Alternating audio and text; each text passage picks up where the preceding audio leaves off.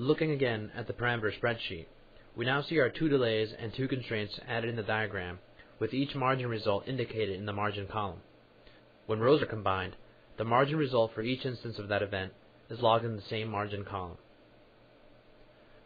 So far, every value that we've entered for an edge event had been an actual numeric value, but you can also parameterize your diagram by creating variables in the parameter spreadsheet that can be referenced from edge events.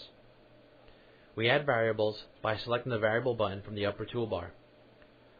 A new row is entered at the bottom of the spreadsheet if no row is selected, or it will be placed above a selected row.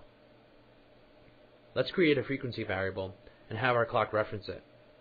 We type in a name, FREQ, and give it a value of 50 MHz. Next, we'll go to our diagram window and open the clock attribute dialog box with a double click on the clock's numeric identity. In the frequency field, we'll replace the value of 50 with the variable we just created by either typing it in directly or browsing with the parameter spreadsheet. Once entered, the variable is immediately found and 50 MHz is once again our frequency of operation. We can now easily change the clock frequency by simply changing the value of the new variable. The formula field in the parameter spreadsheet can be used to reference other edge events and variables, as well as to calculate complex formulations for events or variables to be referenced in the diagram.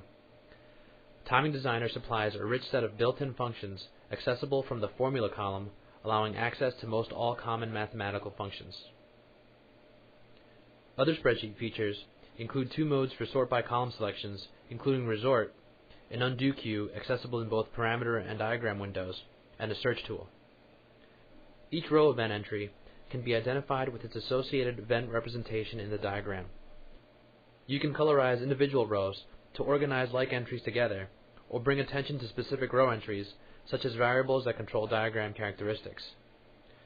For rows that are intended to contain constant information, not subject to parameter variations, a lock feature is provided to protect the parameter value from edits. We'll cover use of library spreadsheets and how to access them in a separate demo. Let's take a look at an example diagram.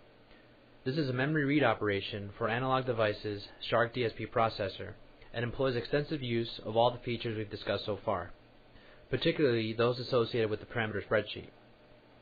Notice the extensive use of variables and formulas. At the top, variables are used to give details of the diagram, the part number used, the revision, and other useful information.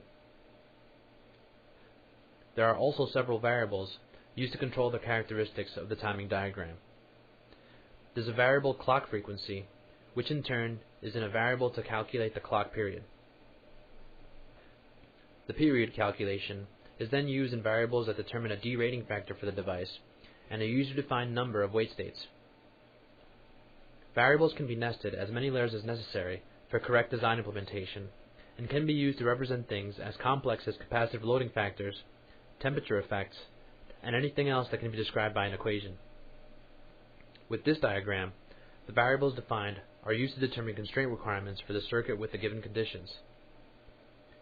This allows designers to see how changes in frequency, for instance, will affect their design, and how they may need to correct and adjust their design frequencies to compensate for a given operating condition.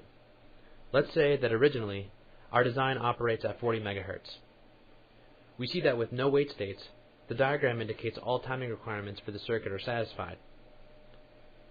However, if we wanted to run at 60 MHz, how many wait states would we need to justify our circuit requirements? We can answer this easily by simply changing the frequency variable, and then incrementally change our wait state variable until all requirements are satisfied. We see here that a 60 MHz operating frequency needs at least one wait state for satisfactory operation. These are some of the simple types of question and answer scenarios that can be determined easily with TimingDesigner.